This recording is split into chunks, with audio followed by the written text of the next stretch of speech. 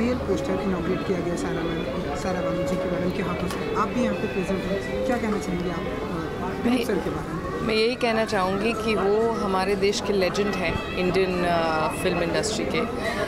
Somebody we all youngsters look up to, one of the finest actors of Indian history.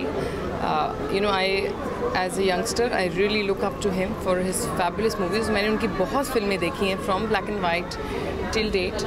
तो मुझे उनका काम बहुत ही अच्छा लगता है. In fact I am here because he is one of my most favourite legend actors. And Saira जी के बारे में मैं क्या कहूँ, she is one of the most gorgeous actresses Indian history has ever seen. और मैं छोटी सी बच्ची थी तब उनको देखती थी मूवी टीवी पे, तो मुझे बहुत अच्छा लगता था. मैं हमेशा अपनी मदर को बोलती थी, मम्मा देखो, she is one of the prettiest actresses that you see on screen. So this is brilliant and I have seen the work inside. मुझे बहुत अच्छा लगा काम. मैं पेंटिंग करती हूँ और यहाँ पे सब पोस्टर्स हैं and I could relate to so many of these posters. काफ़ी ब्लैक एंड वाइट हैं, काफ़ी कलर्ड हैं. उनकी जर्नी स्टार्ट होने से till his last movie that he is done. So it's great. This exhibition takes you back in history.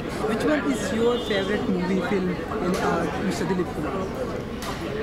मैं कौन सा चुनूँ? इनफैक्ट रिसेंटली मैंने जावेद जी के साथ लोनावला में उनकी मूवी देखी. तो मैं ऑनेस्टली, आप अगर मुझे पूछेंगे which is my favourite piece of art, मैं कभी पिकअप नहीं कर सकती. और दिलीप जी की मूवी एंड सायरा बानू जी की मूवी एक मैं पिकअप करूँ, I don't think so. I have a whole long list that I can tell you that I love about a movie. I mean, Mughal-e-Azam I must have seen like million times because of the whole set, because of the direction, because of his acting, because of Madhubala, because of so many reasons. You know, to watch that movie, you run out of reasons because that movie is just fantastic. कोई ऐसी memory share करना चाहेंगे Dilip Kumar sir के साथ में? मैंने actually last मेरी उनसे इंट्रोडक्शन हुई थी एक फ्रेंड के मैरिज पे, और मुझे बहुत ही हम्बल, बहुत ही फाइन कलाकार की तरह वो मिले और मुझे बहुत अच्छा लगा उनसे मिलके.